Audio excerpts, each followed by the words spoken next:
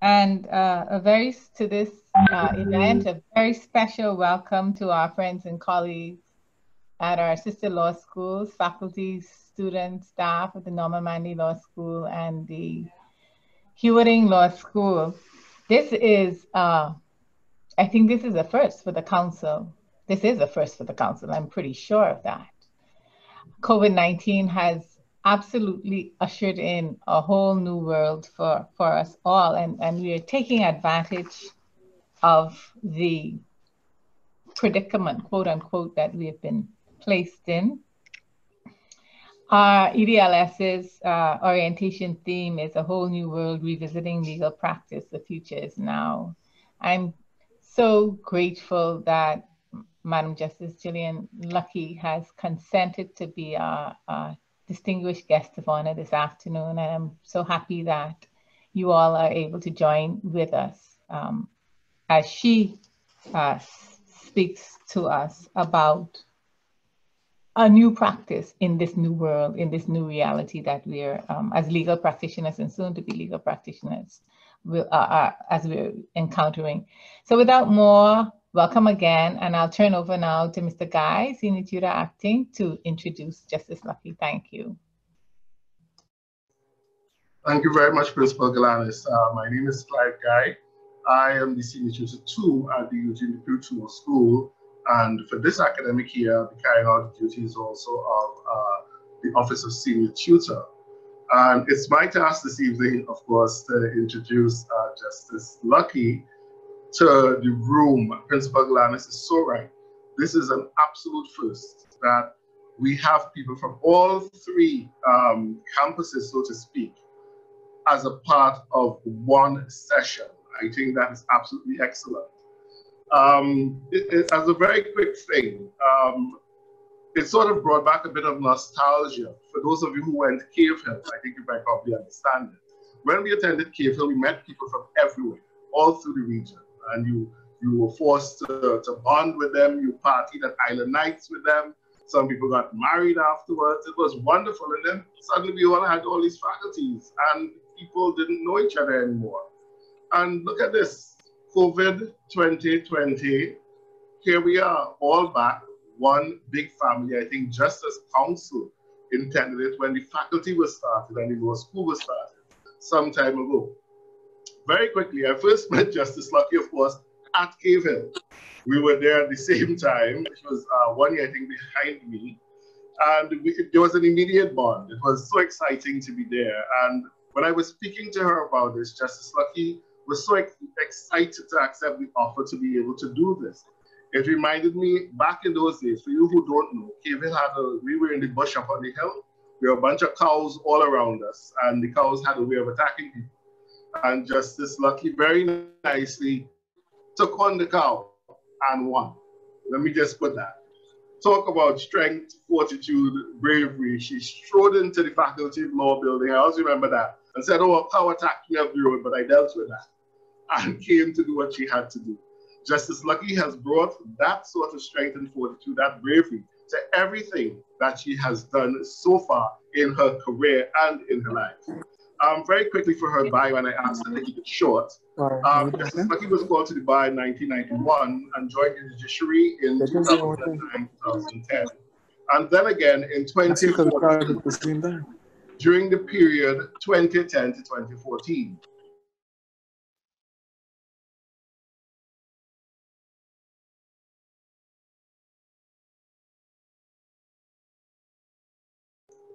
Justice Lucky was appointed to the Court of Appeal in January of 2020.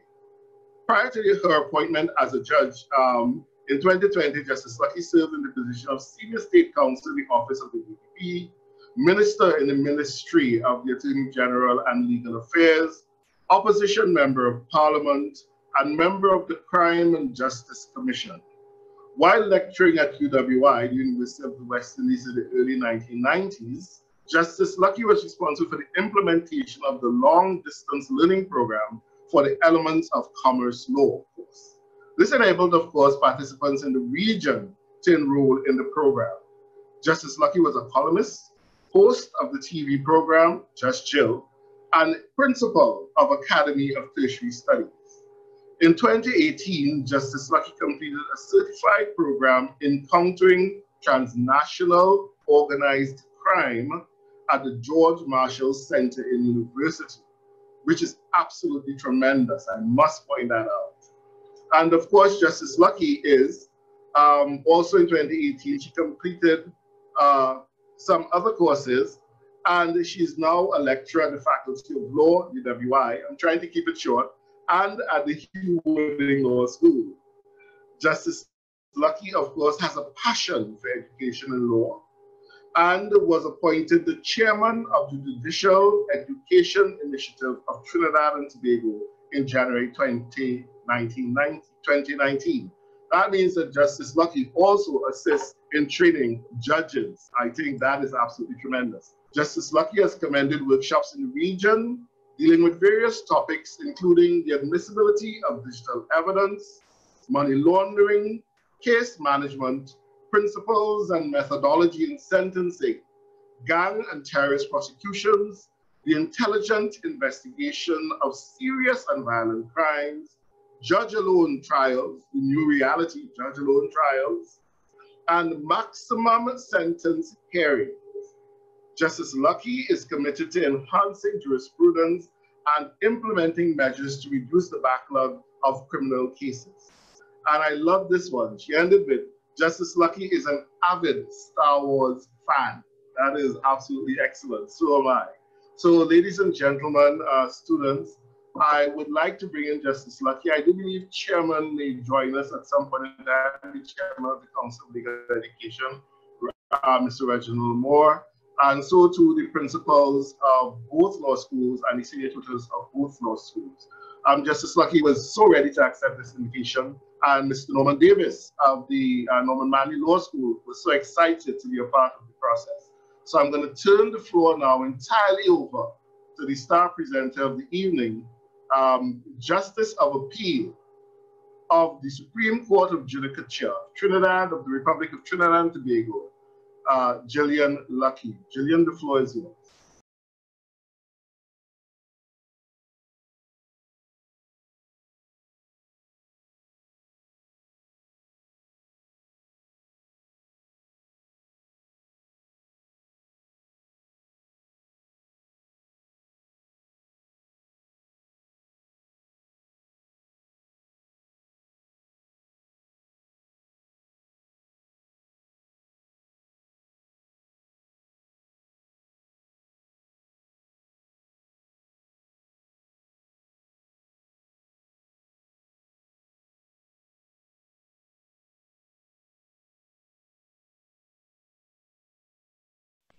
Thank you very much to my very good friend, Clive Guy, for your wonderful introduction.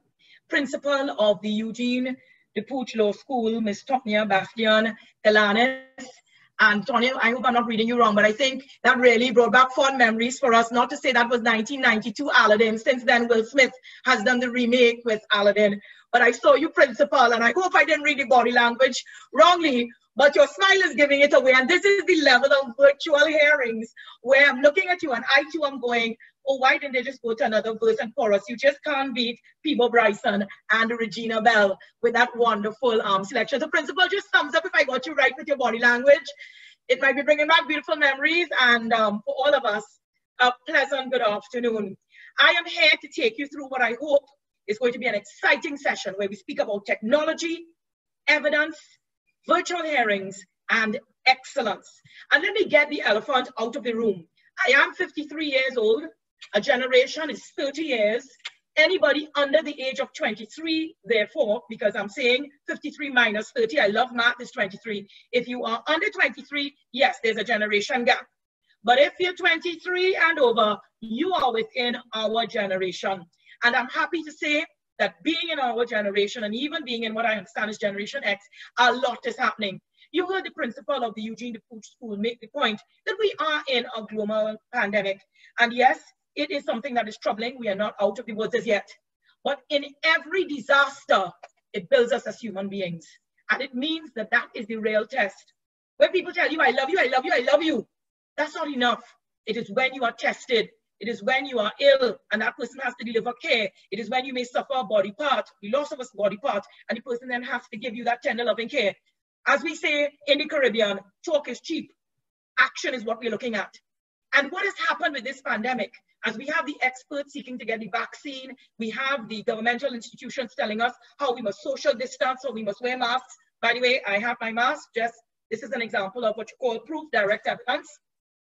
Those of you who will be doing evidence, you'll hear about direct evidence, real evidence, documentary evidence, digital evidence. You'll be getting a taste of it this afternoon. And I want to say to you all, you are in exciting times. I wish I was a student. I wish I had the chance, like Clive spoke about the cow. That cow, and the reason, and I say it now, although I know there's no statutory limitation on criminal activity, it wasn't criminal activity. The cow was my livelihood. I used to milk that cow. And I was very concerned when the decision was taken to move the cows out from that field. That was my life. That was my livelihood. How was I going to milk them? I thank all the Jamaican students who used to buy my cow milk. And when the cows no longer had milk, I went to goat and goat milk. But that's another story for another time. The point is, student life is exciting. And many of you coming to the law school, whether it's Norman Manley, Eugene the Pooch, Wooding Law School, it's like 2 more years, academic frustration. No, 2 years when you can build the Caribbean nation. This is a time when we can be leaders, people. Look around. I have friends in Singapore, New Zealand, Australia, South America, North America, the European continent, Africa, India. And I have been showing them what we are doing in the Caribbean, what our law schools have done, what our faculty of law has done in terms of the examinations on board, making sure they were robust and comprehensive. Speaking about the courtrooms and virtual hearings, sharing with them our cases. I recently ruled in a matter in which the application was for in-person hearing. I said, no more. And I was told by counsel in another matter, well, judge, when it gets back to normal, there is no getting back. It's not about us going back to the future. It is about us going forward to the future. And you all, in all the law schools, have an opportunity to let the Caribbean lead, and we are leading. I want to say a round of applause to those of you who are in the older generation, but for the young people like me, you know, you do the snapping of the fingers, called a round of snaps. And I can see some of you all don't even know how to follow through the round of snaps. To Mr. Clive Guy, this was his initiative. All right, and for the older people, I see you all are learning very quickly, and this is what it's all about. So, my role this evening is not to share with you PowerPoints about all the law evidence. Students, you're going to get that from Indian Wooding Law School, and you're going to get it from the other lecturers in the respective law schools. I want to tell you, you're in an exciting time. And to all of us who are the course directors, the associate tutors, we are in support staff, those of us in admin, the world has changed, and the face of our law schools have changed. Our law schools are no longer now just the students or the lecturers. It's about IT, it's about the administration, and that's what the judiciary is now. In every single country in the Caribbean, your judiciary is not just your judicial officer, it's your court administration. We are only as strong as the court administration. And I want to say a hats off to the Chief Justice of Trinidad and Tobago, the Honorable Ivor Archie, ORTT, to our court administrative executive, who is Master Morris Allen. And in all the islands, your respective Chief Justices and those in the CA, as we call them, or the court admin section, in all the law schools, for us to really mean it when we say when you're on the virtual platform, your eyes, your jaws, because you'll be speaking, back and shoulders need to be constantly exercised. So getting that out of the way this afternoon, it is to excite you, it is to motivate you, and I'm going to prove to you beyond reasonable doubt, with the use of evidence, direct evidence, real evidence, witness testimony, I'm going to be using digital evidence to prove to you virtual hearings are the way forward, and we can use this technology, engage in technology to make us what we are meant to be in the Caribbean, and that is a strong nation leading the way. For too long, we have been seen as a region that is following. We're not following. See what Clive arranged with all the law schools and principals agreeing and the senior tutors? This is the whole new world. And we are getting it right. We're going to continue to get it right. How I wish I was a student, but I'm thankful to God that I'm a course director. But you've heard it from me. You want it from live and direct. And to Barbara, who's smiling, thank you, Barbara. We're giving a prize, Barbara, to the person who engaged me most, and that prize will be sent to you via FedEx this evening. You keep looking out from 10 o'clock tonight, and I assure you that package will come. If it doesn't come, you don't call me. My people will call you. We're going to hear it from a student, another student, a former student. Let's hear what it was like, because you think you're going to have it hard, you're not. I can tell you, course directors this year in the 3 law schools had the challenge. All of us had the chance because we were in transition. When the transition is over, like when parents have a first child, as the transition, the second child comes along, and I'm not saying it because I'm a second child, but they've gotten everything right. They know not to wake up every time the child cries. Point I'm making is we were able to get a young Norville, who is a scholarship winner from Trinidad and Tobago 2015, who being called to the bar in 2020, a merit student who was in this transition. And I asked Ayana, I said, let this young generation, which includes me, let us hear from you. What was it like going through this virtual hearings in terms of how we had to teach? I'm talking about the teaching in the law school. And I ask you now to welcome, with your snaps, Ayana Norville.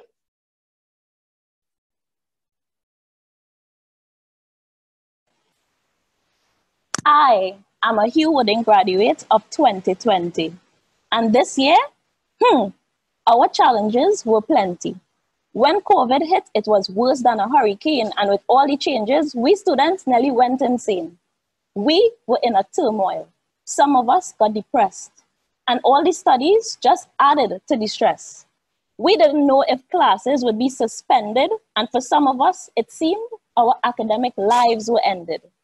But with all the confusion and the uncertainty, we realized that there was an opportunity for all of us to take up our game, because we were warned things will not be the same. Virtual classes with everything online, we are learning in a technological time. So this is not about darkness and gloom, but learning to use platforms like Zoom. To students who are starting this year, trust me, you have nothing to fear. See this as a wonderful experience where you can build character and resilience. And know that your lecturers are all aware that you will need extra loving care. Focus on being brave and bold as together we enter this whole new world.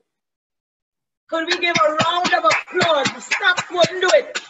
And as I said to Ayana, my people in Hollywood will call you. Don't call us, we'll call you. I'm telling you, there were a lot of people who lined up for that job, but Ayana won them. And it wasn't only because she came at a price within our budget, which was free, but I want to tell you there was a long line. Ayana, thank you very much. And a round of applause, a merit student from Wooding Law School, showing with her resilience. Ayana didn't just crawl up and say, oh gosh, no, look, time's at the front. What she did is she said, you know what? I'm going to continue to aim for excellence.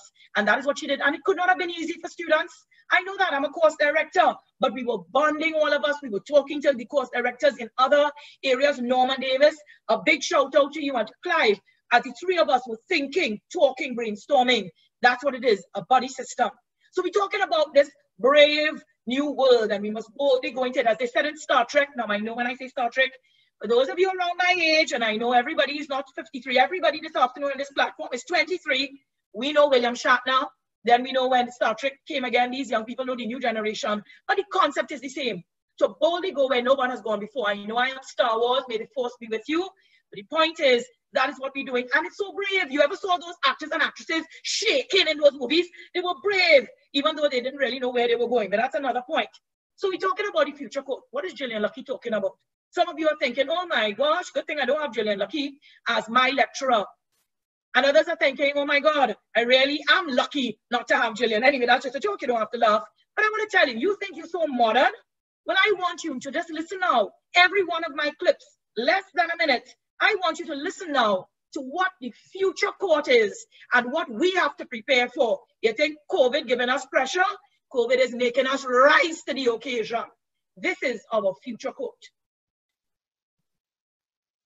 They say justice is blind, but how would you feel about a robot judge? It seems no job is safe from one day being outsourced to artificial intelligence. And in the criminal justice system, Judge Judy could become Judge 3000. According to the Daily Star, law firms are already using AI to perform background research. So why not eventually replace lawyers, judges, and jurors? Lawyer Tom Girardi tells Forbes it may even be considered legal malpractice not to use AI one day. day. While it may make for less exciting legal dramas in Hollywood, removing the human element does have its advantages. Unlike a random juror picked off the street, AI jurors would have a much broader legal understanding with unlimited knowledge of past precedents. And when it comes to swearing to tell nothing but the truth, according to the Daily Star, people appear more likely to be honest when talking to a machine. But while a robot lawyer would likely be cheaper than one made of flesh and blood, filing an appeal after a robot judge's decision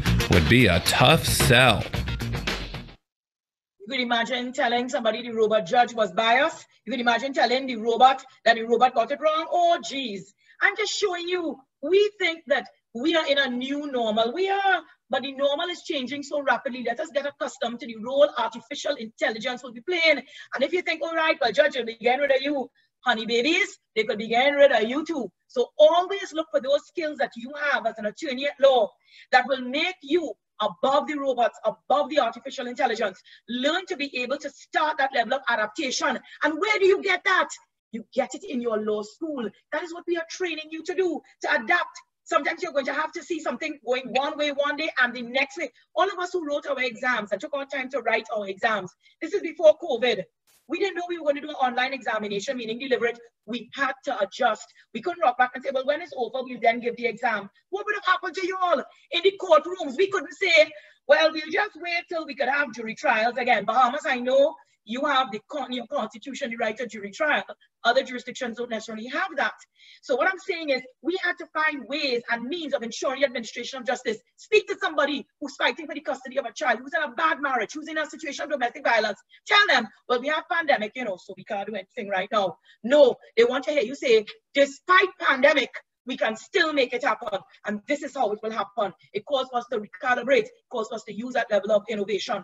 I am so proud this evening that our second witness who will be relied upon to prove the case of using technology and why it is so good to move ahead is my own Judicial Research Council, Shikari God. Shikari, help me put this together. Shikari, in fact, is the one who is making sure everything goes right. Why? Well, there's a van downstairs because we are in my chambers. There's a van downstairs, and if she doesn't get it right, the van has been told it will be leaving at 5 o'clock with Shikari. If she gets it right, she too, like Barbara and many others, will be getting their little prizes this afternoon. I'm so proud to have Shikari, who is almost 5 years at the bar. In November, she's 5 years, who sits in our courtrooms, the virtual hearings. And many times, IT looks at her because when Shikari was able to put it up on the screen, that's innovation, that is skill. And I hand over now to Shikari, who's going to share her experience in the spoken word, as Ayana did, about virtual hearings. I just love the virtual court. And I know it's a battle still being fought. Some love the new transition, while others find it's a failed mission. So virtual court means we have to adjust, and knowing technology is a must. As a GRC, I find it exciting. Assist in the call while it's virtually sitting. I think the focus must definitely be to benefit from the technology, to deal with backlogs and efficient hearing, ensuring justice in all the court's dealings.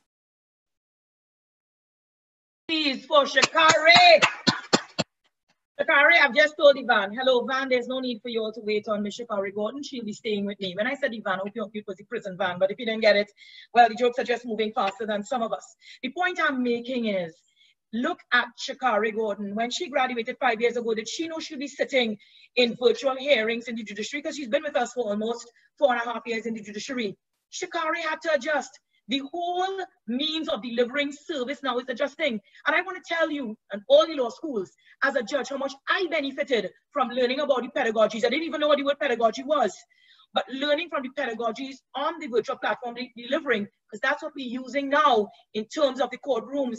It's going to be different, and therefore the law school giving us 2 years in transition, it's 6 months, but giving you the 2 years to get it right. The way we moot, the way we prepare, the way we deal with evidence now is going to be very different.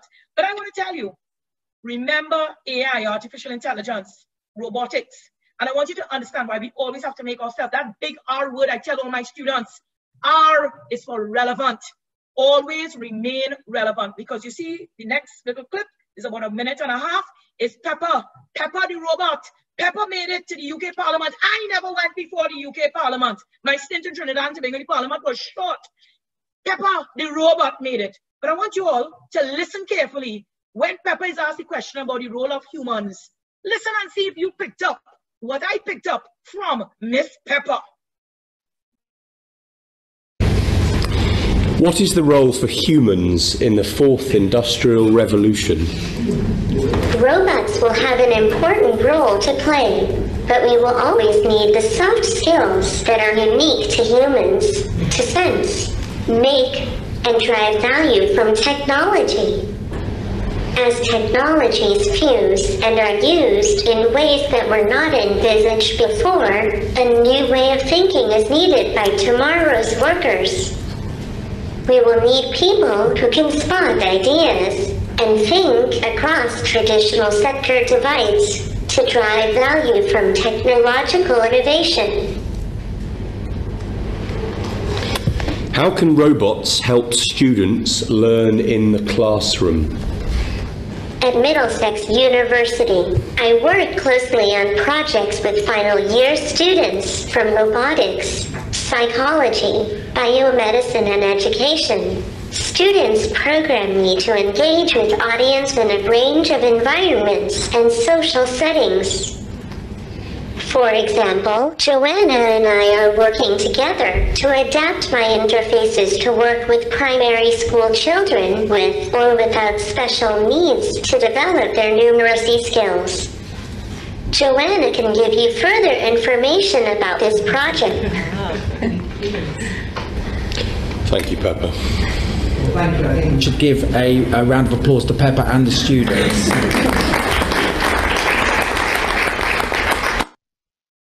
Yes, you all give you a round of applause to Miss Pepper. You all heard that part, and it's about evidence. She was before the UK Parliament. You heard the part when Pepper was asked the role of humans. You heard how Pepper slid in there, workers. Pepper talked about the workers developing that skill. Barbara, you get an extra prize for all that enthusiasm. Pepper slid in there nicely. Well, you know what we will expect is for them to develop these soft skills. You know, the humans have these soft skills and to learn the technology and be innovative. And Pepper slid in because from the workers, well, if we humans are the workers, who you think the bosses are? The robots. So we gotta make sure we are a step ahead. Pepper, let Pepper fool all you with her salt and Pepper coming after us. Pepper reached the Parliament in the UK and I ain't reached there yet. Anyway, we're moving on. I hope the point is being driven home. I know some of y'all in Eugenie Pooch and Norman Manley saying, listen, there's too much energy. Oh God, thank God we're lucky, punning all the time, that we don't have this person for evidence. But those of you in the evidence class, homework coming, the case of Blacksland. Next week, Friday, BLASTLAN, that name again, Blacksland. And that is what will be taking place. We are going to be discussing the case. So we're going to be changing the way we do things. You don't have excuses anymore. I was in traffic for an hour. No. The traffic you're having is from your bedroom to the bathroom to get into your zone. And this is what the excitement is. And what I want to say to all of us in the Caribbean, we're dealing with a real thing here. We're dealing with a pandemic. And I don't want to forget what the pandemic is for us.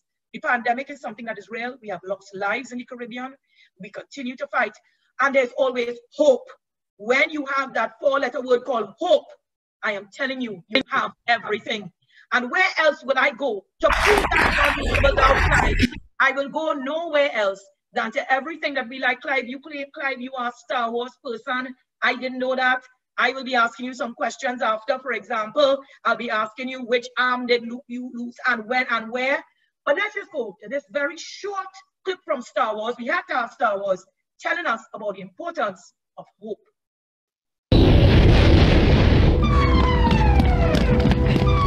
Make sure you secure the airlock and prepare the escape pods. Your Highness, the transmission we received. What is it they've sent us? Hope.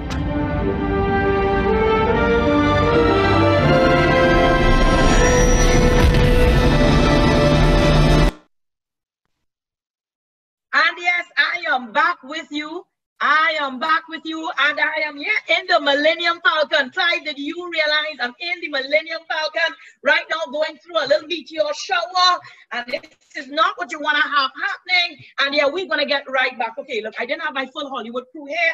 This is how we do it in Hollywood. Many of you would not know that. In fact, all of you wouldn't know that because none of you are from Hollywood. And remember, those of you who want to be agents, who want to be on Hollywood Walk of Fame, remember, do as Ayana and also what Shakari did, and then let your agents will call mine. If you don't get a call, that's because you were not chosen. So I'm back to reality, just trying to show off a little bit that I can move from the Millennium Falcon in high speed back into my chambers. We're coming down to the end.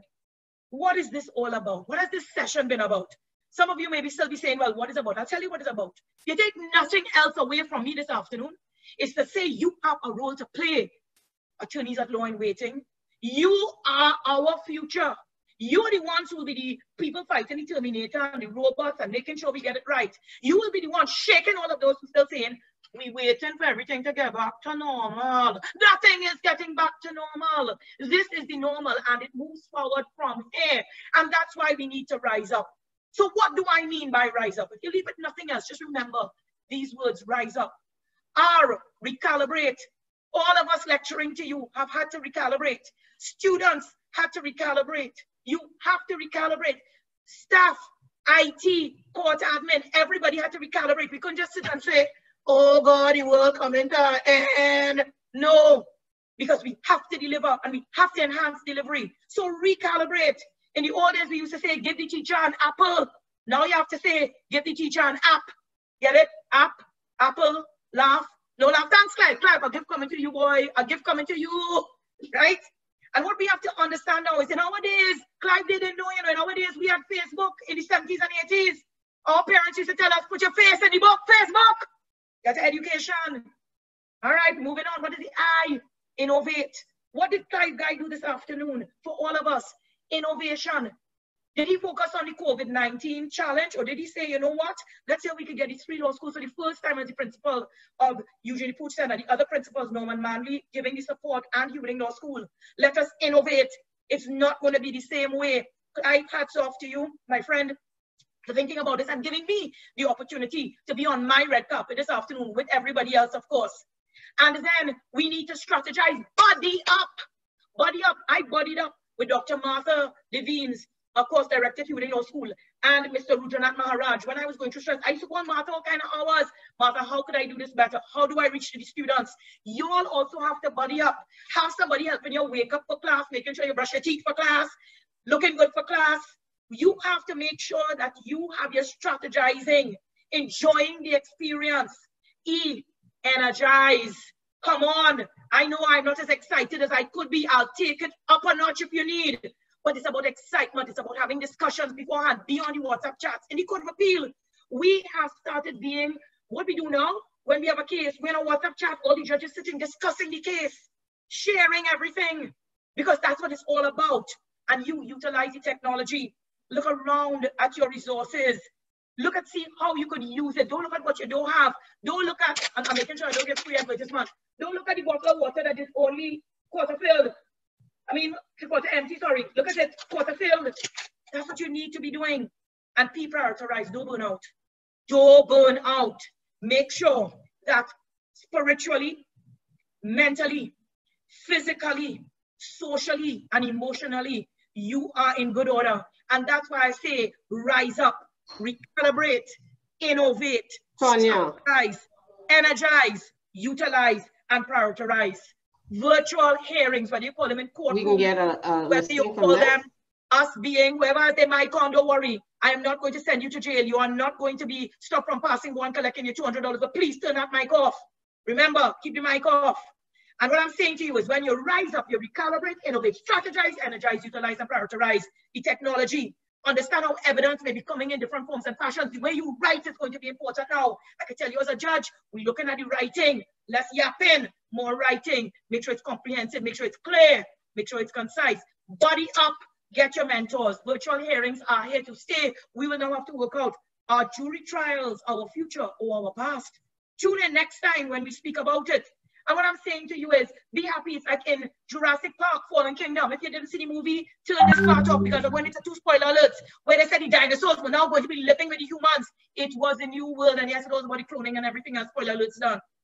Clive, again to you, my friend, I say thank you for the opportunity. I have come to the end within time.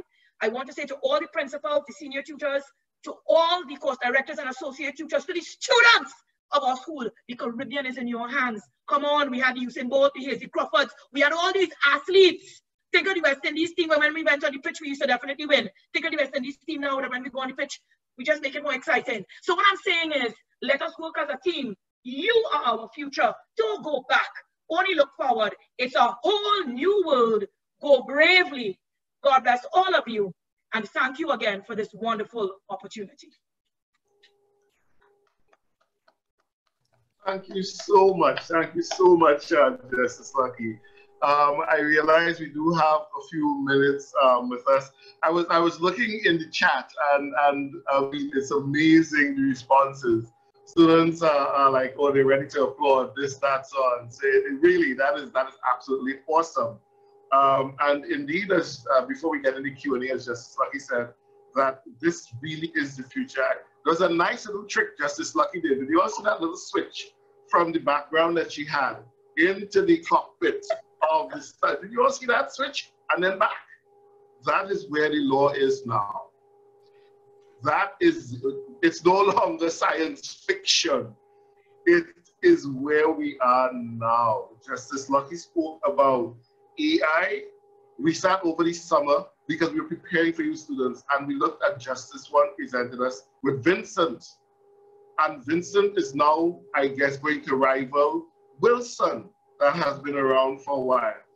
And when Justice Lucky spoke about whether or not it will be legal malpractice if you don't use Vincent or Wilson, I guess, I can't lie, I paused for a second. Because we as persons at the law school, then it means we must expose you to these things. Because we don't want you, to end up in any malpractice action. It was tremendous, but I will pause here, and of course, I will open the floor for questions. Persons, I'm gonna ask you please, if you wanna write your questions in the chat, you may do so. I will relay them to Justice Lucky. And likewise, persons, of course, in an orderly fashion, may ask their questions. What I will ask is that you identify yourself and where you're located, because we have people in the UK, we have people in the Bahamas, we have people in Grand Bahama, people in Trinidad, Jamaica, Belize, all in one room. So I'm just going to ask you to do that for our purposes, please. The floor is now open, of course, for any questions that you may wish to pose to Justice Lucky.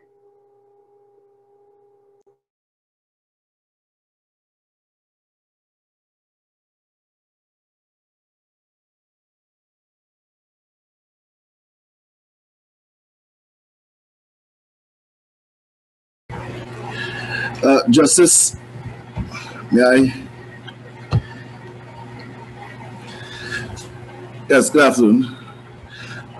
Justice, my question is, would you suggest that there is now an urgent need for training, seeing that many of the people in the practice now are not as technologically savvy as would be required, considering that you're saying that, well, this is the now, is the normal, and is the future. So, the comments on that, please. And what I will tell you is that it's happening in Trinidad and Tobago and the Caribbean, and it's allowing all of us to benefit from it. For example, judicial officers, I'll include myself, I had to learn about pedagogies in terms of Hugh Wooding Law School, how to deliver, and also for the courtroom. Because remember, as judges, we are also having to adjust our skills also. So what has been done is through the law associations, and to me that's the best vehicle, through the law associations in the various islands and countries in the Caribbean, we can learn, because learning is ongoing. It is a time, my friend, if I may say, is it Mr. Smith? Am I getting you correct, Mr. Smith? Mr. Smith, I think this is a wonderful opportunity for us to promote, as Jamaica has done, professional development. In other words, we talk about continuing education. This is what it's about. Continuing education is now going to be driven by technology to ensure that persons have the skills. Junior attorneys are now helping the senior counsel to understand the platforms. So I'm saying in faculty of law, where we start, and of course we start in the schools, but I'm talking about tertiary education, faculty of law, we talk at Huberding Law School, so we're taking care of that bunch, the Generation X as they may call themselves, or Z. And for those who are already in the profession, that is truly continuous training. And there have been many of the programs offered. And because, as Clive is showing us, we don't have to do it, restricting it to a country. When we know a particular country is putting on the platform a particular kind of training, dealing with what you're talking about, open it to the whole Caribbean, open it to the law associations, record it and send the recordings. So we are all learning. And the judiciary, I can tell you, has been, much of the training in Trinidad and Tobago has been judiciary training, because our Chief Justice, the Honorable Iva Archie RTT, is an engineer first and lawyer after. So it is his vision that has been driving the need, not only to train the judiciary, sir, but to train everybody. What's the sense of training the judicial officers and the users of the court if we're not training the self-represented litigants? When we have self-represented litigants, and I had one, do you know we offered her a training course, not me as a judge, but offered her a training course, offered to send the judicial support officer to her home to let the other side know also. But that's the level of support we're giving to everybody. So they're not excluded, but included too. I hope I've answered your question. Justice Lucky, I have a question. What can we do from sitting in your class? I know you like students to come prepared. So what can we do to prepare for our first class beside Blastland? All right, Blastland, when you read it, it's a case that deals with the whole issue of relevance and degree of relevance, and it's a very debated case. What you're going to get from all your course directors in all the law schools, what we are doing is, beforehand, you will know to prepare. So somebody asked the question on the chat, is the Blastland the 1986 case? Yes. And what you have to do is you have to make sure now that you engage in it. Blastland is not a case in a vacuum. It deals with hearsay, which you will learn later on, but it deals with relevance. And that is what evidence is about. Raw, like a lion, RAW. Relevance, admissibility, and weight. And what Blastland deals with is that important concept of relevance, because all admissible evidence must be relevant, but of course not all relevant evidence is admissible. So if you're doing a case, any kind of case, if you're making a submission, for those of you saying, I know what Lucky talking about, I don't intend to go to a court, one day you may be making a submission, you always have to be relevant. It's when you lose your relevance, people get rid of you. So if I know they never ask me to come back on an orientation, I know I lost my relevance. Thanks for the enthusiasm for the first class. Justice Lucky. Hi, Norman. Hi, Norman Davis, Course Director for Evidence. I collaborate with Mr. Clive Guy and Justice Lucky. It is their initiative, and I just want to rise up and virtually thank both of you. Your enthusiasm is contagious and inspiring, especially for someone like me who is not very tech savvy and well known to be in need of improvement in that regard. So thank you both very much. Norman, I'm not going to let you get away with that. I want to say Norman has been a part of it. In fact, Clive, Norman, and I are in a WhatsApp chat. Norman, you were very much a part of our discussions when we were discussing the type and kind of question, what we were looking for. You have always been a part of it. And I keep telling you, Jurassic Park is not an old-time thing. Jurassic Park is about the new dinosaurs, and you are one of the new dinosaurs. Take it from me. They're looking for the intelligent ones. Yeah, well, they're just going to eat and bite, but I'm telling you, there's all of us. There's room for everybody in Jurassic Park. And in fact, I don't know now, the dinosaurs living with the humans, in case, spoiler alert, you didn't see the last one. Thank you very much. Thank you. There's a question in the chat, Justice Lucky, from Gary Russell. And the question is, do you think virtual hearings are more effective than in-person hearings, comparing both before the pandemic and now during the pandemic? And I've had the opportunity to sit in both. I moved from a high court judge where I was doing judge-alone trials and the jury trials, then came up to the Court of Appeal in January when we did not have virtual hearings in the court, and now I'm going through it. What it calls for more, thanks for the question, is preparation, preparation, preparation. Writing has become more important. And what is happening now is that because the writing has to be more comprehensive and precise, when in courtroom, you're in timelines now. So many of us who have been advocating that you need to set deadlines so you're not getting a whole long discourse with people making submissions. It is really about people making submissions, zoning in on points, very strong case management before trial, case management during trial. And what you're having now is everybody on board zoning in on issues. Virtual hearings are the way to go. But gone are the days, of course, and I said this in the Methanex case, I gave that decision about a month or two ago, in which I said, gone are the days of the you have your day in court and you're shining up all, you know, your little sword to come out. I want my day in court. Now you have to shine up your technological armor. Now you have to read witnesses differently. So to me, virtual hearing in terms of adhering to what is our overriding objective as judicial officers, to hear cases and determine them justly, expeditiously, and you know, making sure they're effective, we are getting it with virtual trials. We really are. Another question. If I may, I know this is really a student portion to ask the question, but I have to ask this. So the transition from the jury trial to the judge alone trial, and I know that was a quantum leap, because when I first heard about that many years ago in Nairobi, Kenya, at a conference, people looked at the judge from Bermuda like she was crazy. Even the people in England look at her like she was crazy. And you have moved from that now to a virtual hearing.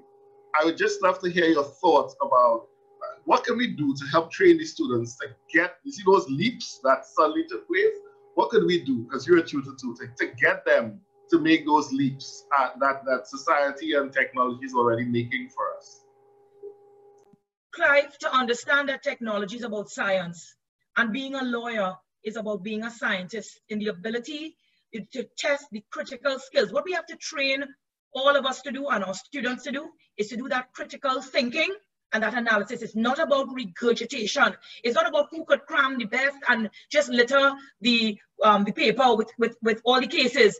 It is about training those skills that will be needed now when you go into the courtroom in the judge alone trial, when you would have some lawyers who will be saying, members of the jury, lies, lies, lies. No, what I've said now, I'm no longer the High Court. I don't want to encourage in closing speeches. And Clive, you were a prosecutor. You can imagine us doing a closing speech now using PowerPoint. All I would put on my slide would be, beyond reasonable doubt, witness A, unshaken, witness B. And you know what defense counsel will put? Lies, lies, lies. So it's all about using the technology. You could imagine in the summation to the jury.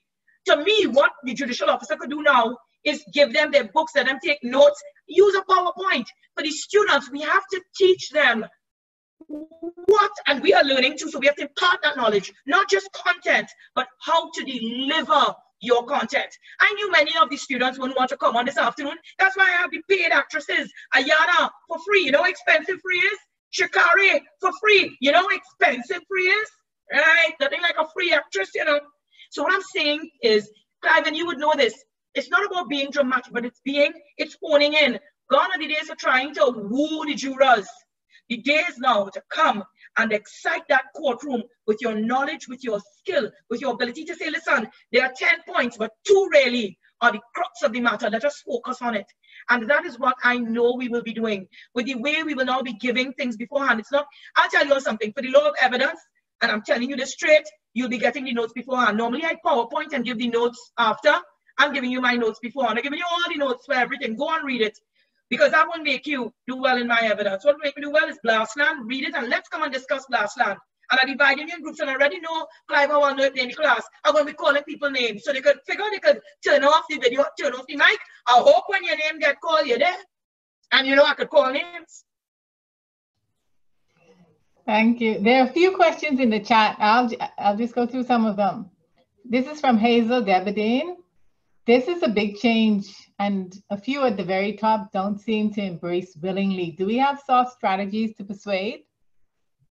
When you went those at the top, I just want to tell you that the strategies to persuade, people haven't been persuaded as yet. And I know there are some people, it's not that they need to be persuaded, you know.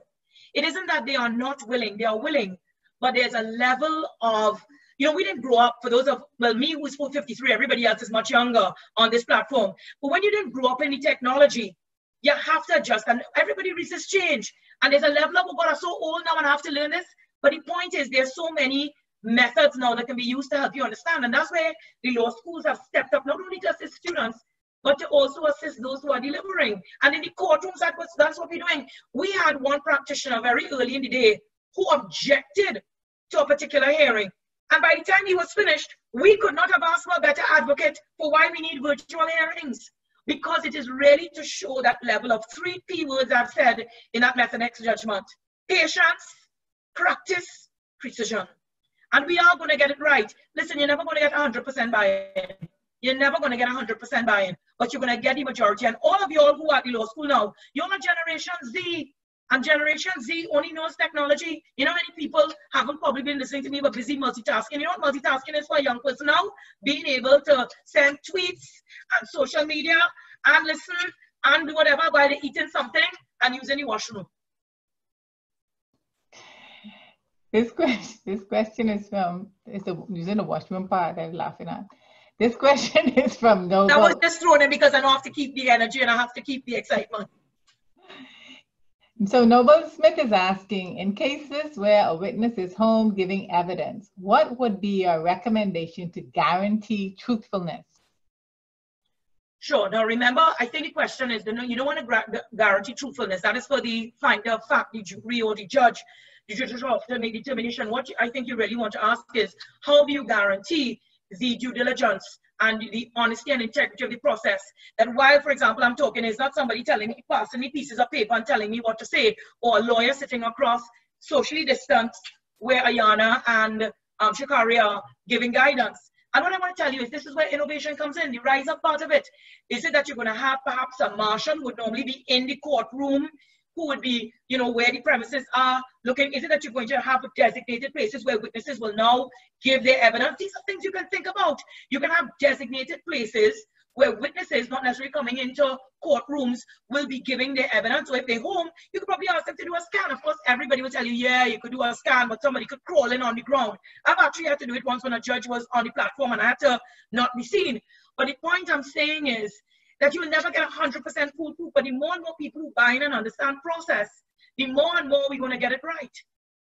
But you can't really prevent somebody. I mean, when witnesses are being briefed, they're not supposed to be coached. I mean, you don't know what they've seen and not seen. At the end of the day, it is the witnesses' ability to answer. And let me tell you, witnesses will be found that you find they're looking down all the time, or they're always looking up. And those are the kind of skills we have to teach you now. Taking off the glasses to make the point. If somebody always looking up, I see it on camera all the time when I'm in Hollywood. And many actresses and actors, when they're forgetting their lines, they look left or they look right. And I always make the point to those with me. I said, they forgot the lines, so they're looking at the cue cards. I know you're not from Hollywood. Have no fear. We're going to make this a Hollywood experience or Bollywood or wherever you want to be. The next 2 years are the years for you to be the stars. And we are going to be there helping you along the way. The next 2 questions could be related, so I'll just offer them up at the same time. One is from William McFord from EDLS. Justice Lucky, do you feel virtual hearings would have a negative effect on jury trials that require more of a personal element? And Craig Tuckett is asking, during in-court hearings, an attorney can read the body language that would help in their advocacy. Would virtual hearings now hinder this? And if so, how can we remedy this? Okay, and again, let's look at the personal element. Why is the determination of truth so focused in the jury trial on the personal element? And you'll tell me it's because it's persons and you want to convince them. You are supposed to be persuading people by the truth, by the credibility of witnesses, by loopholes in cases, by the strength of a case. And what happens when you do not have the jury trial? I sat as the judge alone. I mean, you have to understand, you really have to take a very scientific, comprehensive approach. This is the offense. These are the elements. This is what the prosecution is relying on because the onus is on them, the burden of proof to prove standard beyond reasonable doubt, satisfied to the extent that you are sure. So when you have the jury, is it that you just want the jury to make a determination based on who was the better looking lawyer? Then I would always lose. Thank God as a prosecutor, I won some cases. If that was the case, I would have always been losing. It is the ability to take, so you have trial ad, but trial ad will now have to be taught in a different way, but developing different skills. It's like sometimes people tell you when they lose one sense, how to develop another. They're not supposed to just go along and say, well, you know, I have so many senses and I lose one and that's the end of it. No. And what we have to do, I mean, the question has been asked, and is the whole personal element and reading. Well, as a judicial officer, just take off the glasses. Can you imagine if you're making a submission and you see me doing this? And that's even worse. We have to train ourselves not to be so. You're upfront and personal. We've seen you. Look how I was able to tell Barbara was enjoying it. Barbara, that's you, my dear. with all the prizes that you get in the courier service. I'm sorry, we can't deliver to you because you just have too much to pay. I'm seeing the student, Ibonesi, I may be pronouncing your name wrong, going like this, probably saying, oh God, that's one of Justice Oki's stale joke again. That's why you have to learn to read people now. If you're going to be dependent on people standing up, well, no, you can't read them like that. You got to read them. Look at Rexy. Rexy looking at us, is this for real? We have Famika. Famika is ever playing all fours, dominoes, or poker, haven't you? Because I can't even read your face. Shanika rocking back and said, I wonder if I'm looking good in the headphones. That's what we have to do. Sorry? So that's what I'm saying. In terms of being able to read witnesses, and so you're just going to have to develop a different skill. But witnesses themselves have to understand, and people who are assessing them, it's really about your ability to be truthful, to speak the truth, the whole truth, and nothing but the truth. I find this is exciting. And for judicial officers, not to be raising eyebrows and looking as, oh my God, or worse, saying curse words. Because you can't be saying curse words, people will record you even though you tell them to record. People were told not to record this. I am telling you, my cyber glasses, I have seen some people press record for this session already. And if I see it on eBay or if I see it on YouTube, I'll comment. Copyright, just remember. This is a question Gary, for the that thumbs up, Gary. Look, I catch Gary with the thumbs up, and I'm seeing about 20 of you are on. You're going to be sharp. We may not know in the courtroom what we're doing, and this is where Shakari plays an important role. Shakari, as the GRC, even the role of the Judicial Research Council, is not to be in books researching. It's also in the courtroom to help. As I said, Shakari using an initiative and placing on screen what the judges needed to see rather than digging in all the record of appeal files. It's just about changing the skills we have and fine-tuning others that we took for granted. Let the truth be told, when you're on screen, you put on 10 pounds. I'm on the keto diet. All I would say right now is I lost 9 pounds, and I'm trying my best. I too have to try and get on some of the cheats. I can't help it. It's genetic. The next question is for the evidence tutors. Will LEC students be able to attend virtual hearings and get sign off as court attendance sorry, this is, I guess, for senior tutors. Will LEC students be able to attend virtual hearings and get sign off as court attendance is required by the program? Principal, if I may just pop in here, because I did read that question. I guess that is one for senior tutors, and that will have to be determined because a lot depends on what the court's schedule is like and which hearings are available for students to be able to attend. And of course, the verification process that indeed they did attend. Traditionally, you have officers signing the sheets to say they did. We will have to have a verification process in place to ensure that they indeed attended and did glean some knowledge from that. But that is something that all students, I'm sure, across the region will hear a lot more on from their individual senior tutors and principals in due course. And I just as a matter of note, not hurrying anyone, but we're 5:02. I know this session has been very exciting. I see so many questions in the box here. But I let Principal go on just a bit. Yeah, I have just 2 more questions.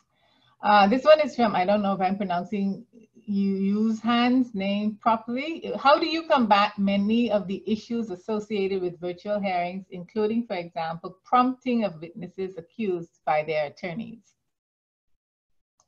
We have said, again, when you have witnesses, and this is all about how you do the location of the witnesses, where the attorneys are, there has been a matter in our High Court in the Civil Division in which there were witnesses, and the witnesses actually gave their testimony from a conference room in the chambers. In other words, you set protocols. Let me tell you what it boils down to. So you leave, understand, you have to set your protocols, and you have to go with the integrity of attorneys. I want if many of us remember that we are attorneys who take an oath of office. We are taught ethics in the profession. Even the ethics course will have to be adjusted. We have to, modified to deal with this whole thing. We are taught that there are certain things you do and you don't do. So when we are looking at it from the perspective of, well, witnesses could be prompted, it should be, in the main, witnesses are not prompted because we know that is wrong to prompt them. We can brief them beforehand, but we are not meant to prompt them. And again, when you set the protocols, there is going to be adherence. I am firm in my mind. You'll always have those cases in which there wasn't. But you know what? One day, Kungote, those people will be found out. But have your protocols beforehand so everybody, all the parties know where witnesses are, what is going to be done. They can raise their challenges. You can say how you're going to address the challenges. That, to me, is what has to be done with these virtual hearings. And they are happening in Trinidad and Tobago, meaning virtual hearings are taking place with witnesses, not just their cases in Australia where there are witnesses in other jurisdictions giving their evidence in criminal matters, because Australia said straight, we can't hold back the system. Trinidad and Tobago saying straight, we can't hold back. The Caribbean is saying it, we will not be held back. Forward ever, backward never. Thanks, Gary. The final question is from Daryl Palmer. Justice Lucky, do you believe that more needs to be done with technological and innovation in the Caribbean justice system? Do you also believe that courts need to embrace more technology in court processes like electronic filing and service of documents on parties? Yes, and in the Caribbean, again, I want to say we are moving as a region. I want us to remember CARICOM, Caribbean, a region. So for example, in Trinidad and Tobago, we have electronic filing. We have embraced the technology. We are sharing, and it isn't that Trinidad and Tobago is the only one sharing. When, for example, we were doing maximum sentence indications, that was being done already in St. Lucia in the OECS, and we learned from their practice direction. We tweeted, we shared with Jamaica, Jamaica tweeted, we shared with Barbados. It's a sharing experience. There are some countries in the Caribbean that are ahead of Trinidad and Tobago with the laws on electronic filing and electronic signatures and so. So it's about all of us working as a group to see, well, okay, who has the best when it comes to the admissibility of digital evidence? Who has the best when it comes to the practice directions dealing with electronic filing and electronic signatures? Who is dealing with virtual courts? How are some of you dealing with jury trials? That's where these platforms, and it's the point that Clive and Norman, myself keep making, and Clive has done this afternoon. We can have this level of discussion and moving forward. We are not operating in silos. So yes, I am saying in Trinidad and Tobago, it is court driven because the Chief Justice, I always tell him it's because he's an engineer, he's a mechanical engineer, trained to fix, trained to move forward, and trained to think as a visionary. People say it takes a village. I say, following the words of Laurent Dubé, who sat on the Supreme Court in Canada, 93 years old, now retired, of course, she said, it takes a vision. And in the Caribbean, we have our vision. What we have not done is we have not been confident about our vision. And when you get your practice directions in your cases, send it to your colleagues in the other jurisdictions. Let them see that we are doing it. Take a picture of these sessions and send it. It isn't only Cambridge and Harvard and all these schools. We're doing it in the Caribbean. Let's be proud of what we have. Let's share the knowledge and let's share it with everybody else. Let's see how we could tweak and move forward. And they say Twitter, tweak.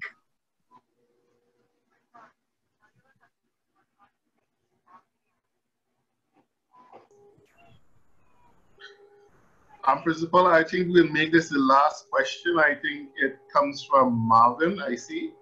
And it deals with how would the judiciary deal with remote witnesses and the concept of contempt of court. Now we will make that the last one.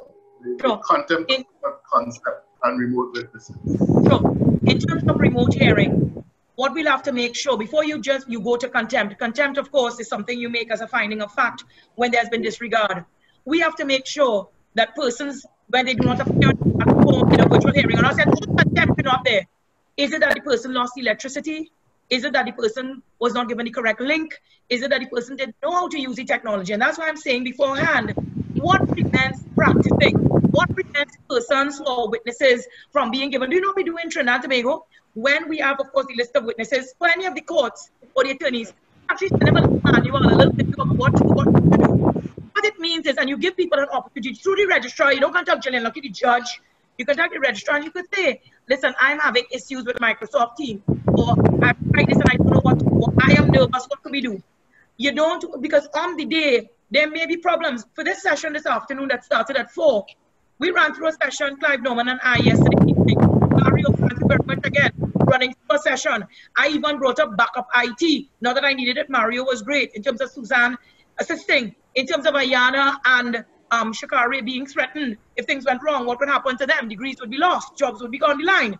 I'm saying this is how you now have to change. So before you go to contempt of court, you have to give people an opportunity to be heard. What happened? Because don't presume everybody has a 100% efficient electricity. And that's where courts in Trinidad and Tobago and the region have had to be more understanding. I end by saying, it is not about being with blinkers. I have had a lady come into my court in slippers and the police were telling her, go out, you can't come before the judge in slippers. I said, come forward. When that woman told me she had been in Port of Spain since 6 o'clock, because she wanted to be here for the 9 o'clock matter. And the slippers were bought as a result of the shoes being busted. And she had a little baby, which she left outside. I made the whole court stop. I said, go and get your baby, please. Don't leave your baby with a stranger. Because she was told baby can't come in the court. We have to change the way this idea of the judge is a stoic person who will, guilty, not guilty. Those days are done. And they're done a long time. And if we want to go those days, the robots will take over, because that's what we have over robots. Over robots, we have emotional intelligence and we have compassion. Let us not lose it, because then Pepper and her friends will take it over. Thank you, Rexy.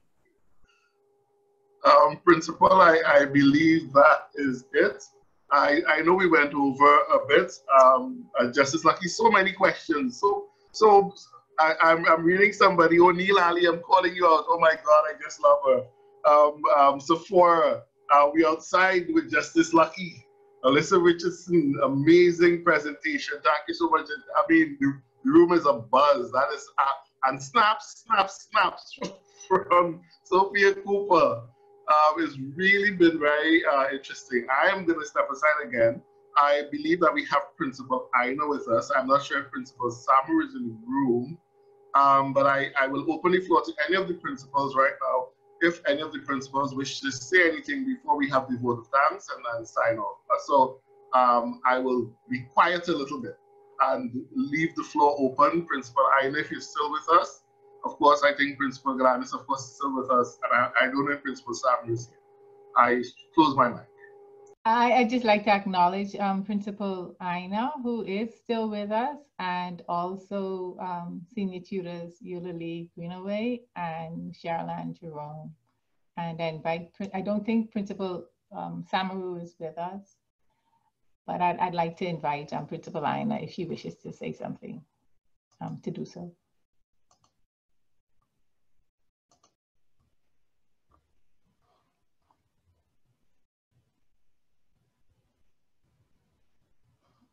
Okay, maybe not. Yes, good afternoon, everybody. Hi, Principal. Are you hearing me? Yes, Principal, welcome again. Yes, Principal, we can hear you. Obviously, I'm totally over the 53 age group. And so we are here trying to get the same level of excitement that Justice Lucky is able in our youthful ways to bring to the students. Both Ms. Greenaway and I sat through the entire session, and I think we have nearly got into the age group. And so we will try to emulate some of that. I know Mr. Davis, who was on WhatsApp with me, has just told me how much there is such great collaboration between himself, Justice Lucky, and Mr. Guy. And he says the test of our collaboration will be when we disagree. And I have no doubt I will hear about that. But what I want to say to students is what Justice Lucky will have said. Some of what she will have said is that, of course, we will all go through this. We will embrace it. We will treat it as an adventure. And it is a time for a great deal of collaboration. And indeed, we will disagree on things, but we must do so without being disagreeable. And I think this is the first time, as Principal Galani said, we've had the opportunity to have all our students on one platform. And so that alone is just simply exciting. And so I want to thank Justice Lucky on behalf of all the law schools. And I hope we will continue to have collaboration like this so that all our students can be exposed in the same way. Thank you very much, Justice Lucky, for that inspiring delivery. And thank you to our colleagues at EDLS, Principal Bastian Galanis and Senior Tutor Acting Mr. Guy, for setting up this session so that we could all be a part of it. I think at one point I looked, there were over 400 people on the platform. So that's really simply wonderful. Thank you. Thank you, Principal. Thank you very much, Principal Aina. I had asked my good colleague, Mr. Davis, if he wished to say anything, but he told me he would prefer to stay in the background. So I'm not going to put him on the spot. I promise you, I'm not going to put him in the spot. And Principal Aina, having spoken and given the thanks on behalf of both law schools and so Mrs. Jerome Alexander, if you're with us, would you like to say anything on behalf of Wooding Law School?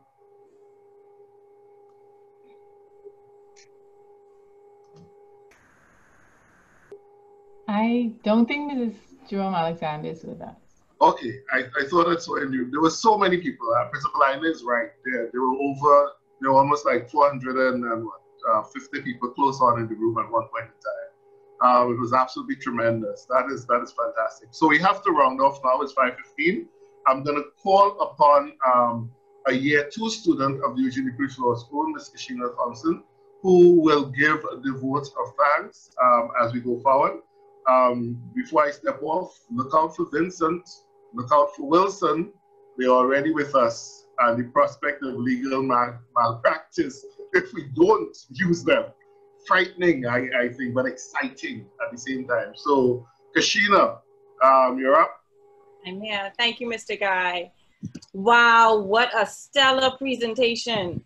Madam Justice Gillian Lucky, on behalf of the faculty, staff, and students of the 3 law schools, Eugene DePuch, Norman Manley, and Hugh Wooding, we want to extend a heartfelt thank you for taking time out of your busy schedule to talk to us about virtual trials and matters of evidence, or as I would call it, virtual hearings, evidence, and excellence. The words you've imparted on us today are unmatched. I'm sure each of us are at awe. In these times, the information obtained in today's session is not only timely, but necessary and inevitable. We can't express our heartfelt thanks enough. So once again, we want to say thank you, thank you, thank you. Thank you so much, Kashina. Well said. Emmeline, don't worry. This will not be just a first and last. I promise you, yes. There'll be more to come. I promise you. Justice Lucky has already agreed, and we have so much in store, you'll be surprised. And let me thank everyone. I must give a very special thanks to the principal of the Eugene DePuch Law School, Mrs. Tonya Bastian Galanis, who did everything possible to ensure that the session took place. I'm not going to tell you all that I made her have to open the purse and spend some money on it. I'm not going to say that part, because then I will get in trouble. But she did everything to make sure that it came through. In closing, we have had the chairman of the council. We've had the chairman of the Council of Legal Education address all 3 law schools, a first. We've had Justice Lucky address all 3 law schools, another first. So the opportunities that COVID-19 has presented us are limitless. And thank everyone for attending this evening. Thank you again, Principal Gladys, Principal Ina, my 2 fellow senior tutors, Ms. Jerome Alexander, Ms. Lily Greenaway, and all my colleagues. And of course, you students, and most of all, Justice Lucky. Thanks again so much. Everyone have a great evening. Do enjoy. Take care. Thank you. Bye, everybody.